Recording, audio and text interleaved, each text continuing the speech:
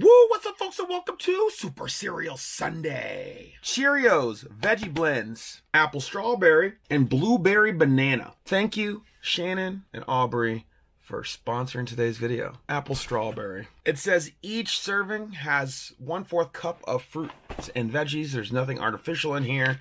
It's just really processed into little O's.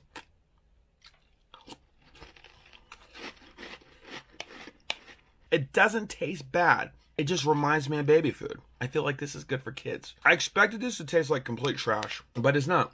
It's like Cheerios with like just a slightly healthier fruity and vegetable flavoring. Like if you've ever had like toddler snacks, like little kid snacks, like in the baby aisle, that's exactly what this tastes like. Not bad, just kid snack tasting. So let's try this blueberry banana.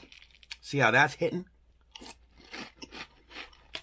Same vibes. You can really taste those fruits. If you put these in a baggie for a kid to have as a snack and to eat on like a road trip, or they're going to the park, or just going over to so-and-so's house, I think this is a really good snack cereal for us adults. This cereal isn't going to blow you away with flavor, but at the same time, there's only 8 grams of total sugar in this, and I'm assuming some of that is from the fruit. This is not a bad option out there to pack in some micronutrients and throw in some more veggies and fruits into your daily diet.